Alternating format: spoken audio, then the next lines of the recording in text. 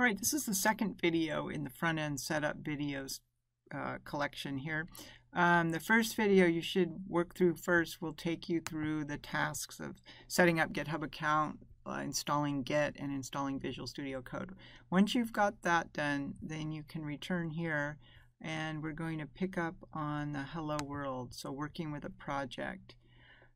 And now one thing to know is that all of the steps in that first video, you really only have to do them once.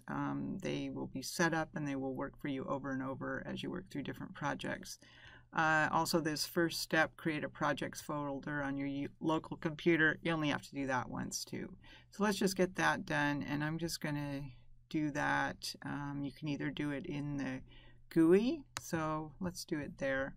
And if I go to, let's say I want to put it under, well, first of all, let me find my users folder. So I'm going to go to users, Becky, and just to make this easy to find, I'm going to drag it to quick access. So now I'm in users, Becky, and this is the equivalent of that tilde / directory that I was, my users Becky directory that I was showing in the command line.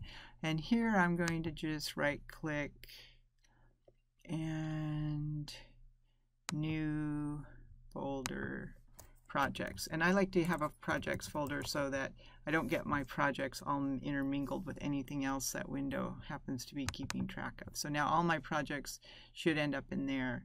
And if I go to get bash, let's see right here, where my pwd, my working directory, if I cd to projects, there it is, and it is empty. But I have this projects directory, so that you can kind of see how the GUI maps to the command line like that. All right, so the first thing that you want to do in doing your Hello World is go to the github.com su webdev account and find Hello World, and then we're just going to fork it. So forking is just kind of like copying to your own local directory. So if you want to be signed on to your github.com, and then when you click fork, it will, well, I have two of these, but I'll go to the Rebecca Peltz one, and it will just copy, really it's copying history and all sorts of things, but you will get basically a copy of the Hello World code that we want to use to practice setting up a project with the local environment. So once we've got that, we can click on clone or download. Okay, and now you notice there it says clone with HTTPS. We don't want to clone with HTTPS.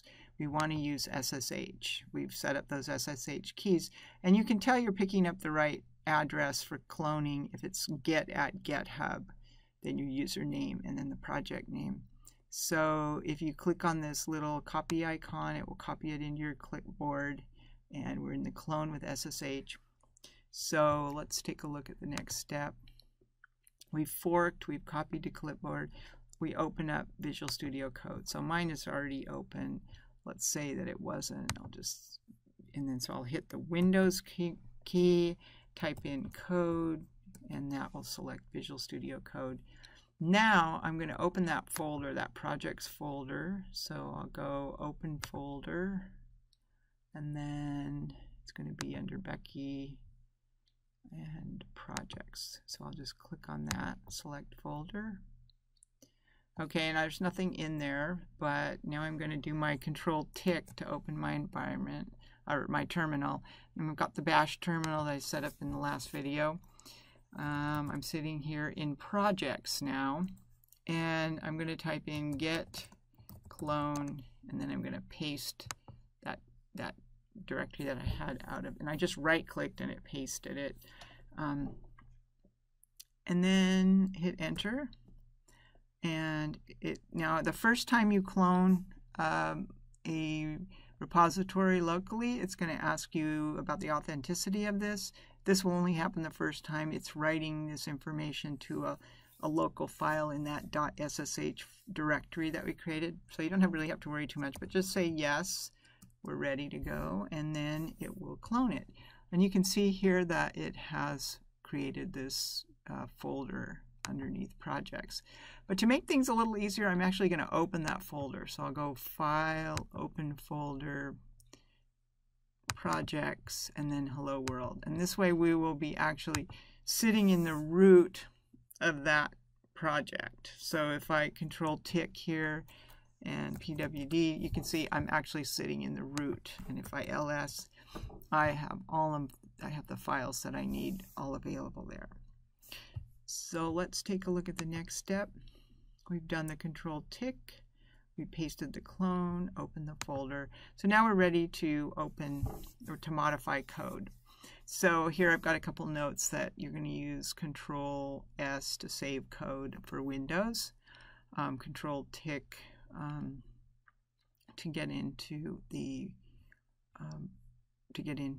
terminal. And once we've made some changes, we're going to execute these commands. So before we do that, let's take a look at this code here. So we have this index.html, hello world from Jane Student. I'm going to change that to my name, Becky Pelt.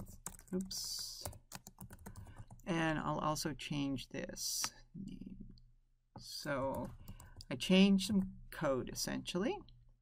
And then I'm going to use Control S to save it, or you could do File Save. You see it shows you that Control S will work. And now I get to use my Go Live server. So if you see this Go Live down here, this will help me to preview what it looks like when I run this code. One other thing before I run Go Live is notice the X here. So when I'm changing code, like if I make a change here, it'll be a little 0.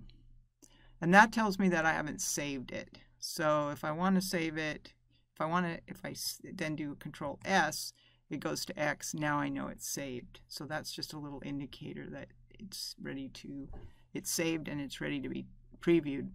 So if I click on Go Live, it's going to ask me, because I downloaded it, allow access. And you can see it pops up this preview screen. And so the URL is this 127. The IP, it's an IP address for a local, and in all local IP addresses are 127.0.0.0 for the most part. And then we have a port 5500, and then we have the name of our file that we're looking at. So, and the one thing that you'll find is that Live Server will automatically update that for you. So like if I come in and I type another exclamation and save it, it automatically updates it. So Live Server makes changes on the fly. And then the other thing to know about Live Server is that if you click on this again, it'll shut the server down. Okay, so now if I go here, it doesn't work. Well, it won't show anything.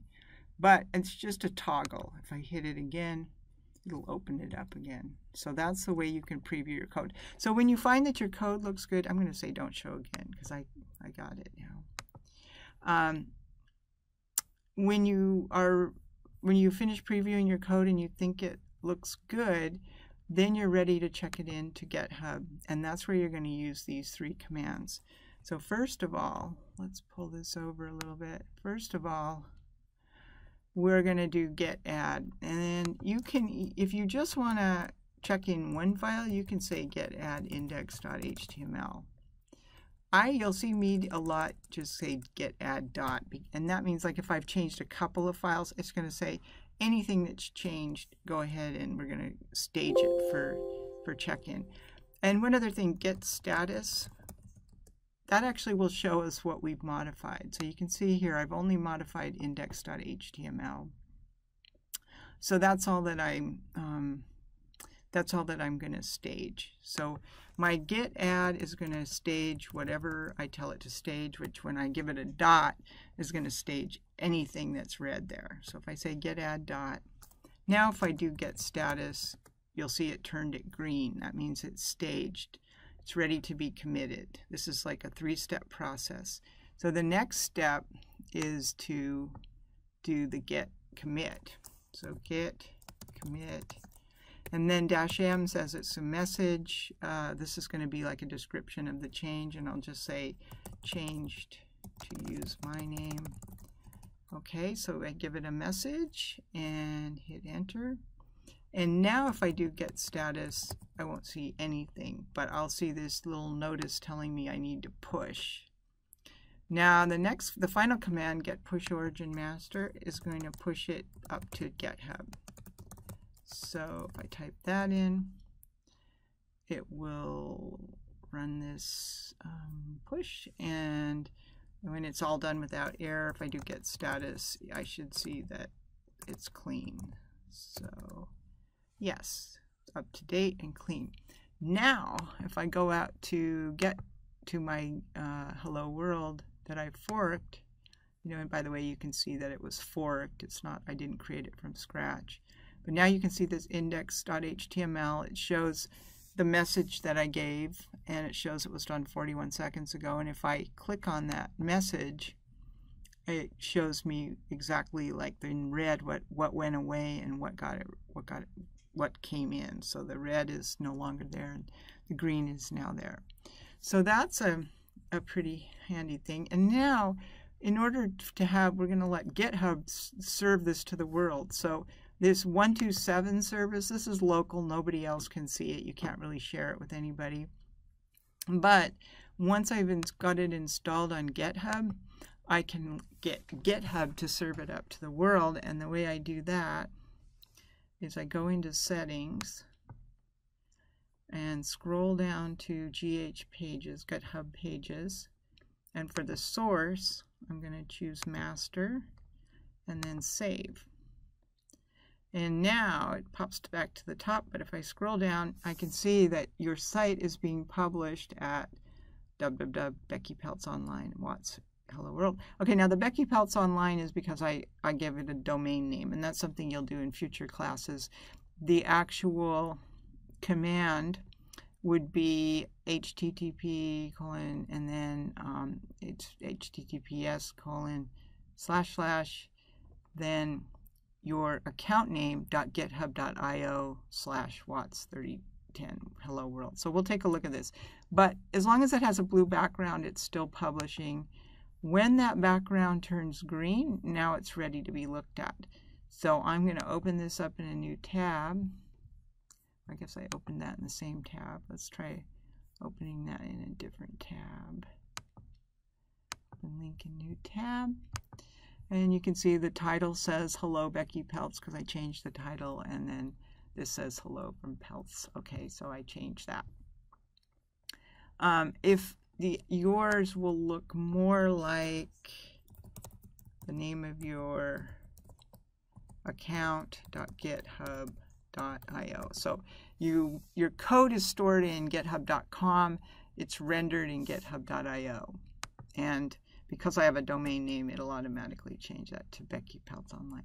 But these are the two URLs that you would turn in for the assignment. One, when we say like the deployed or rendered code, it would be this github.io, and the code would be this github.com.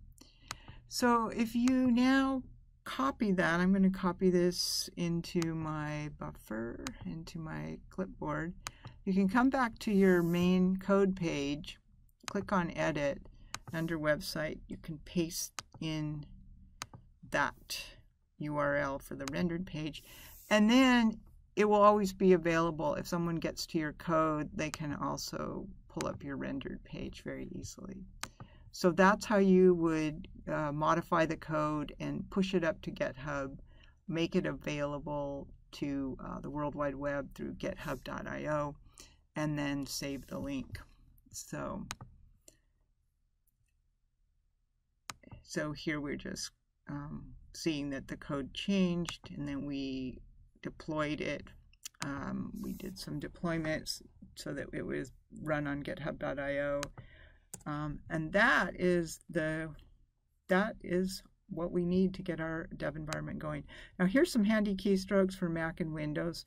You know, sometimes when I'm doing videos, I say Control-C, and I forget that you may not be running on the same machine as me, but in general, Control-C means Command-C on the Mac. So Command is that little key that's kind of next to the spacebar. on the Mac, but we use the control key for many of the things that we use command for on Windows. Okay, this also shows you some shortcuts on going to the end of line and beginning of line on each machine, and opening the terminal in VS Code using the control tick. Now both of those do use control, no command there. And then running an app in Mac versus running an app in Windows.